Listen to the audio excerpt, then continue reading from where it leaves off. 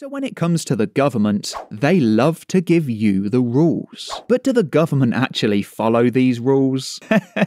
No. The BBC headline says that the council has been inundated with proof of RAF Scampton asylum camp work. It says in September, West Lindsey District Council served the Home Office with a notice ordering it to cease all work at the former RAF Scampton site. Essentially, the government were transforming this Royal Air Force base into a migrant camp, and the council said stop. However, council officers had witnessed work continuing during a site visit. And you can see by the photos on screen that the government workers are on site and that they are working. It says that the Home Office plans to house up to 2,000 Johnny foreigners at the former home of the Red Arrows and also the wartime Dambusters Squadron in Lincolnshire, but it's been met with strong opposition. And importantly, it says that it's been prohibited from operational development, such as the installation of portable buildings and groundworks, meaning that this is direct proof that the government is not following the same rules that you are told to follow. It's just a double standard that we see far too much these days. And I'm not really one for government rules, but if they make them, then they can at least follow them. I don't know, it just seems like the bare minimum that this unelected government could do for the taxpayers like me and you. And I just want to say thank you very much for subscribing. We're almost at 22,000 subscribers, which is pretty mind-bending. I mean, it's 22,000 more votes than Rishi Sunak got. This country has gone crazy.